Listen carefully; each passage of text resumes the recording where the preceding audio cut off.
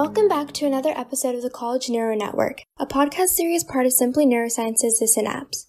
My name is Anamika. And my name is Lina, and we're your hosts for today. The College Neuro Network has discussions with undergraduate students and professors in order to gain insight into the neuroscience departments of and opportunities within the nation's top universities. Today's episode is focused on Brown University, a world-renowned Ivy League research university in Providence, Rhode Island that emphasizes the opportunity it provides students to design their own academic journeys. With its signature open curriculum, collaborative atmosphere, and commitment to the undergraduate experience, Brown ranks number 14 in the national universities by the U.S. News & World Report. Joining us is Sarah Park, an undergraduate at Brown University. Welcome. Thank you so much for joining us today to discuss your experiences at Brown as a student studying neuroscience. Yeah, thank you so much for having me. So, to begin, could you please briefly introduce yourself and maybe tell us a little bit about what sparked your interest in neuroscience as well as your interest in other fields? Yeah, of course. So, hi guys. My name is Sarah, and I am a rising senior at Brown University studying neuroscience and public health. On campus, I'm involved in a couple of different clubs, including Care Food Clinic, which is like a portable clinic that goes to underserved areas of Providence in hopes of delivering free basic medical care. And I'm also part of 180 Degrees Consulting, which is a nonprofit consulting group, and Project Sunshine, which goes to hospitals and we engage in a variety of different activities with the children. I have also done a couple of different research projects, from pathology research to neuroscience clinical research and cardiology research. So yeah, and if you haven't, I guess it's kind of obvious, but I am a pre-med student. So if you guys have any questions about that, I'd be happy to answer them as well. Oh yeah, and I think you also asked, what sparked my interest in neuroscience. So I actually applied to Brown University as a philosophy major because I was really interested in bioethics and I really liked thinking about more abstract philosophical problems. So yeah, I applied to Brown as a philosophy major, but I think taking my first class at Brown was Introduction to Neuroscience definitely sparked my interest in the field. Like most students, I didn't really have much of a background or exposure to neuroscience before college.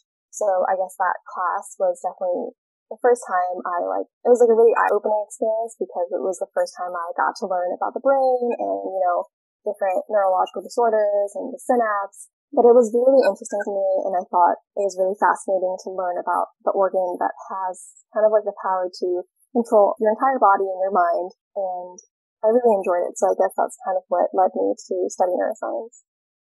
Yeah, that's great. So we were wondering what factors drew you the most to studying at Brown?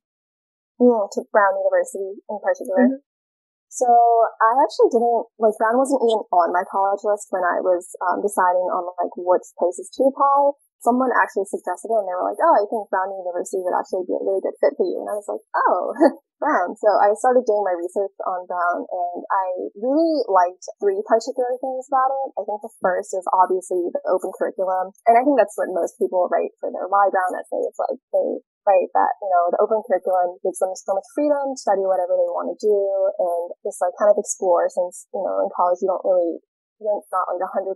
sure on what you want to do with your life. And I think the open curriculum is actually really nice because for me, I guess I didn't really take advantage of it as much as I wanted to, but from the classes I did take that weren't in my requirements for pre-med or neuroscience, I did learn a lot. For example, I took a visual arts class hosted by a RISD professor, which is very close to Brown. And I also took a number of philosophy classes, and I genuinely think I learned a lot more from those classes that weren't directly in my concentration requirements, and I got to meet a lot of interesting people that I wouldn't have necessarily met in different classes. And the second reason I applied to Brown was because of the reputation and the environment. I guess Brown is known as the chill, happy Ivy, and I really like that because I think I have a tendency to become very competitive, but being around more competitive people, I think kind of draws that out in me more. So being around really supportive people who are really just there to help you and they want to see you succeed, whether that be professors or friends, that really supportive and non-competitive environment I think was really good for me. And the last reason was more because I like the campus a lot too. It was just a really pretty campus that's kind of closed off, and I do think location should be a pretty big factor when you're deciding on where to apply to college. And yeah, I just really liked the campus itself, and I thought it was very charming. So all of those factors played a part. Yeah, all of those things sound amazing. So obviously to study neuroscience at Brown is an amazing opportunity, but what do you think makes Brown's neuroscience department different from other universities? This is kind of a harder question, because I think generally what you learn at different colleges is pretty much similar. The curriculum is very similar. What you learn at Brown's Intro to Neuroscience class is probably very similar to what you learn at Cornell's neuroscience class. But I think it's definitely the professors that kind of make it different. One thing I think most students don't know is that a lot of the professors are hired to do research and not to necessarily teach. But I think the professors at Brown are really, really good at teaching too. Even though that's not exactly why they were hired. I think they do a really good job at explaining the material and being accessible for students. And also the TAs are also very, very helpful and accessible. And I think neuroscience is a very solid concentration to be in at Brown. And so you kind of talked about this already, so it doesn't have to be a super detailed answer. But how did you make use of Brown's open curriculum, and how do you think the policy impacted your study of neuroscience? So I think I used to think that the STEM field and the humanities field were very starkly contrasting each other. But I think taking more classes that were outside of my own field of study, for example, I mentioned visual arts and philosophy, kind of really changed my perspective on that, because as I was taking those classes, I think I began to realize that the central themes are very much parallel across all fields of academia, and it's very much interconnected, and it's not separate entities, but rather it's all under a comprehensive umbrella of academia. And I think that's one thing that I did realize that I couldn't have realized if I didn't take those classes that were outside of my own field. And it really did broaden my perspective. And also I think it was just a really cool opportunity to meet new people, like I mentioned before. So yeah, I think the open curriculum is great. I just wish I kind of took more advantage of it. It was just unfortunate because the pre-med curriculum and also double concentrating, I had a lot of requirements because of that. But if it wasn't for that, I would have definitely taken advantage of it and taken econ and computer science. I think that's one of my biggest regrets, not taking advantage of it more. It definitely sounds like a really great policy. So, branching off of that, what has been your favorite class as a neuroscience major and why? I'd have to say it's the Introduction to Neuroscience class. It's co-taught by Professor Stein and Professor Paradiso. I think it was kind of an eye-opening experience because I had never had any exposure to neuroscience before, and it was the first time learning about it. And I just thought, first of all, the content itself is super interesting. You learn about the synapse and neurological disorders, and it's various parts of how the brain is connected to the rest of your body and all the pathways and stuff. And it was definitely not an easy intro class. It was a lot of work, but I really liked that it was you get what you put in. Whereas I feel orgo for me, it was really hard to get as much as I put in, and I felt sometimes it wasn't an accurate correlation. But I think for a lot of neuroscience classes, it is very much you get what you put in, and the amount of effort you put into those classes, and you definitely get out of it. And so, yeah, I just really, really liked the Intro to Neuroscience class, and I would recommend if anybody does apply to Brown and, ends up going, you should definitely take it, even if it's not in your direct field of concentration, because I think it's a really good class. Mm-hmm. So building off of that, did you have a favorite professor, and how accessible would you say are professors at Brown? Yeah, so I think I mentioned the professor who co-taught Intro to Neuroscience, Professor Stein, also teaches another class, Principles of Physiology, and it's kind of all about the human body. And those two were two of my favorite classes at Brown, so I would have to say Professor Stein is my favorite professor. I think it's also the fact that his teaching style was very much fit for me, and it was very straightforward, and the tests were very straightforward, and a good, accurate representation of what we were expected to learn in class. And he was also really funny too. But yeah, I think a lot of students also really like Professor Dr. Monica Linden because she is a really, really great professor. And I would just say that the class that she teaches, so there's an intro sequence at Brown. So there's Intro to Neuroscience first. We take that in the fall, and then most people usually move on to the second course, which is neurobiology, offered in the spring, and then there's neural systems, which is the third core neuroscience course.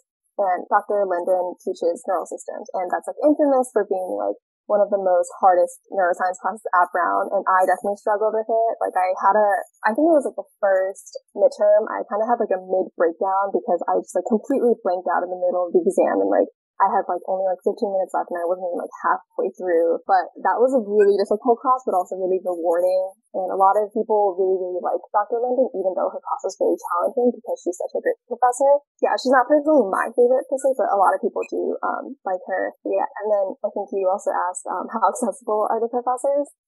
I would say in general, it really does depend on like the size of the class that you're enrolled in. So obviously, if it's a bigger class, it's kind of harder to have like one-on-one conversations with the professors. And usually the only way you can reach them are just like going to their office hours that are hosted once or twice a week. And there's usually more people in the room than like just you and the professor. Or if it's like a smaller class, you can like sign up or you can email them and like schedule an appointment to have like a one-on-one appointment. And I think I generally usually do prefer that because it is more personal. But for the bigger classes, they definitely do try to make the TAs very accessible so that if the professors aren't there to help you, the TAs can like answer your questions. And honestly, a lot of the times the TAs can be more helpful because they've also been a student, so they like understand your struggles and like they know like what you're curious about. So sometimes like it is better to like go to TA office hours than it is to go to like professor office hours. Yeah, all of the professors sound really great. How demanding is studying neuroscience at Brown? And what did your daily schedule look like as a neuroscience major? And was it easy to balance your extracurriculars and also hanging out with friends? Yeah, so I would say neuroscience is as demanding as any other major is. It's not like any more difficult or any less difficult. I think any field of study requires a lot of time and effort to be good at. But I would say, like, in general, it's pretty good if you are already a pre-med student because a lot of the pre-med requirements and neuroscience requirements overlap. So you do need to take orgo and, like, physics and things like that, but that's also included in the neuroscience conversation. So it's kind of, like, good if you're a pre-med student, but I think if you're not, it can be a little bit more challenging and demanding because you're taking these, like, upper-level courses, which is why Brown also offers another concentration that's like it's called CLIPS, or it's abbreviated and called CLIPS. It stands for like cognitive, linguistic, psychological sciences, I believe. And basically that's kind of more like neuroscience / psychology, whereas like neuroscience is more like neuroscience and biology. So for the students who are like more interested in the psychology aspect of neuroscience can also do that without having to take orgo and physics, which is honestly great. So yeah, that is also an option. My daily schedule, I think it's pretty much similar to a lot of other college students. You take like 1 to 2 an hour or an hour and a half long classes a day, and then like the rest of the day is kind of like all free time. So it's pretty different from high school where you're taking, we're in class from like 7:30 a.m. to like 2:30 p.m.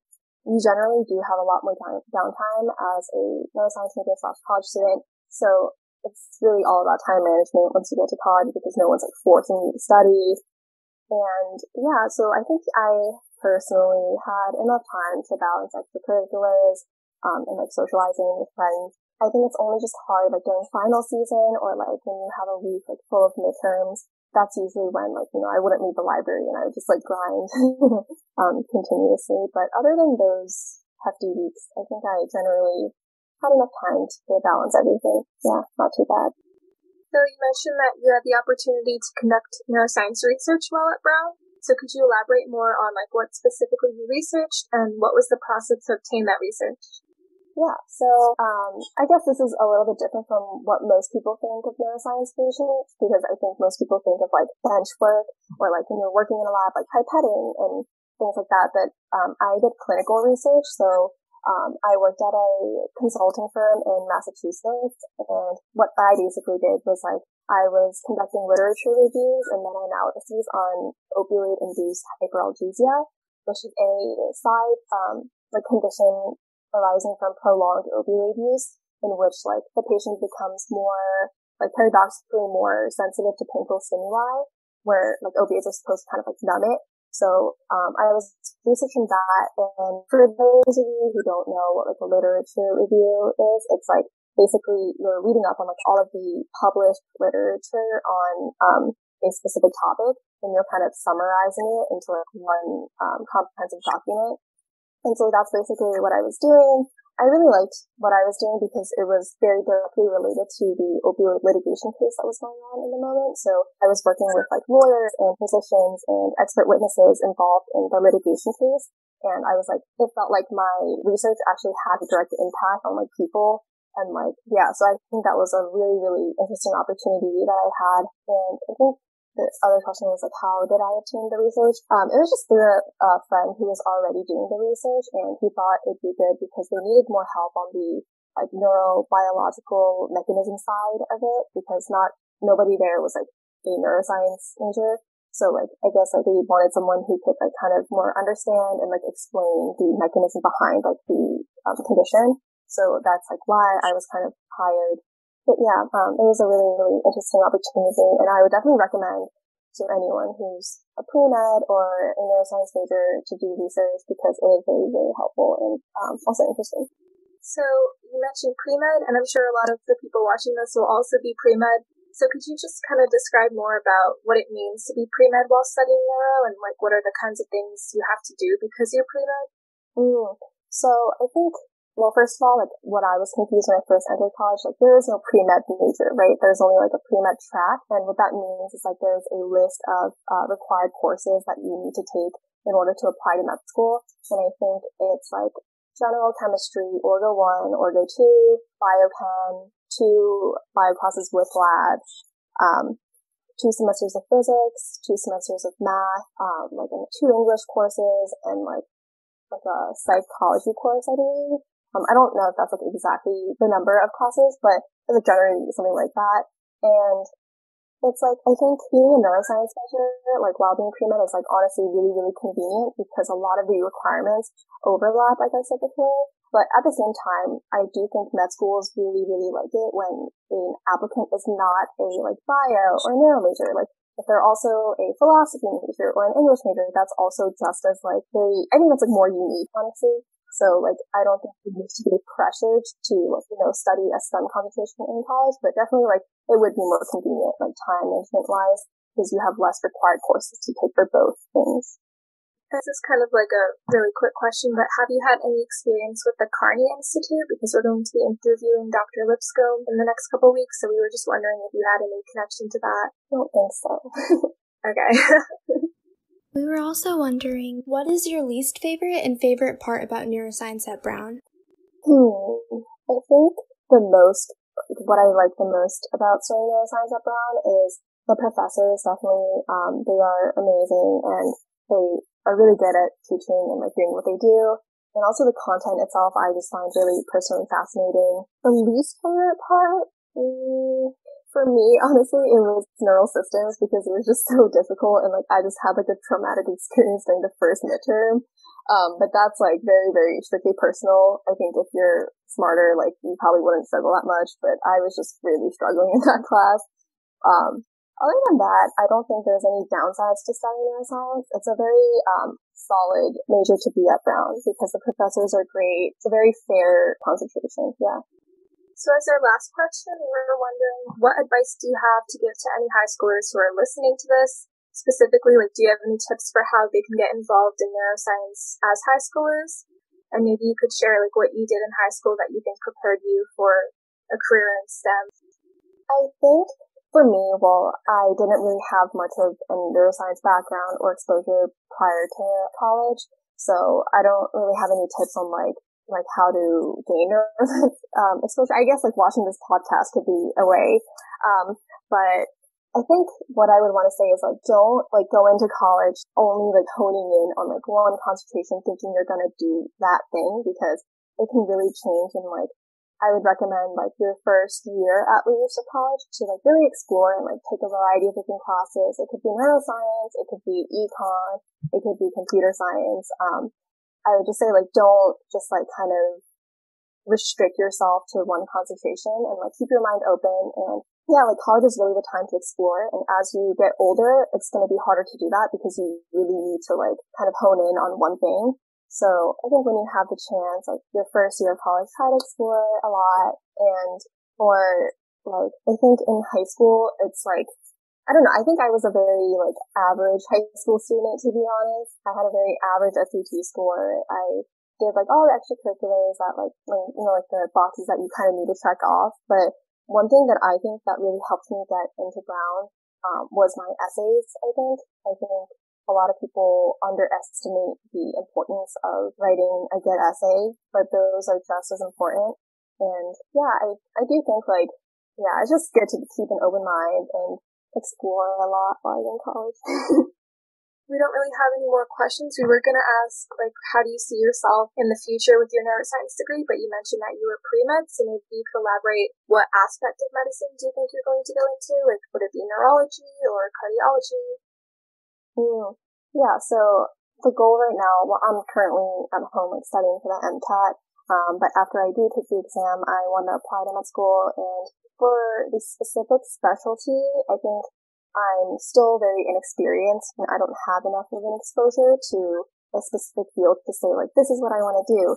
But I think that's completely okay. A lot of people change, like, what they want to do while they're in med school. It's kind of like college. So I'm just keeping my mind very open and not really restricting myself to any specialty. And yeah, I think I'll just see what I like, and as I, like, go through med school, I'll probably gain more exposure to a lot of different specialties. So I'm just thinking about getting into med school first for now. And I guess as maybe another additional question, do you have any specific advice about, like, the college application process, or could you elaborate more about, like, essays, I guess, to help rising high school seniors who might be watching this? Yeah, I think one thing that I really wish I knew when I was applying to college and deciding on where to go is that, like, prestige is not as important as a lot of people think it is. I think when you're a high school senior, everyone's getting their decisions back, and, like, you want to post on Instagram in your bio, like, Brown 2021 or, like, Columbia 2023. Like, I think it feels like that where you go to college and the name of the college is, like, very, very important. But once you go off to college, I think nobody really cares, and it's just really a matter of, like, how well you can do at the place and how good of a fit it is for you. So yeah, and, like, also, like, financial aid, that's also really big part of, like, deciding on where to go. I do think, like, no matter what college you go to, the curriculum is very, very similar. Like, what you learn in a bio class at Brown is probably very similar to, like, what you learn in a bio class at UNISH. And so, like, I do think, like, it shouldn't be about the prestige or the name, and that should hold less of a significance in, like, how well you think you can succeed at that particular institution, and how well, you would fit into the environment there. And also, like, how well you like the city, and the location of the school is also a big factor that most people miss. So yeah, just don't focus too much on prestige and try to look at the big picture is, like, kind of like what I want to say. And also, it's like, once you go to college, you realize that, like, college is not as important as it is to go to grad school. Like, grad school is, like, where it, like, really has, like, the most significance. So it would be much better to go to a college that you can really succeed in, and then, like, go to a better grad school later on, than it is vice versa. So yeah, I'd say just, like, don't focus too much on the name and just go where you think you would most thrive in. Yeah. Yeah, I think that's really good advice. And so that wraps up our questions for you. Thank you so much for taking the time to speak with us for the College Neuro Network podcast series. Your responses were really insightful, and they'll definitely help high school students listening who are researching colleges and are interested in majoring or minoring even in neuroscience. Thank you again.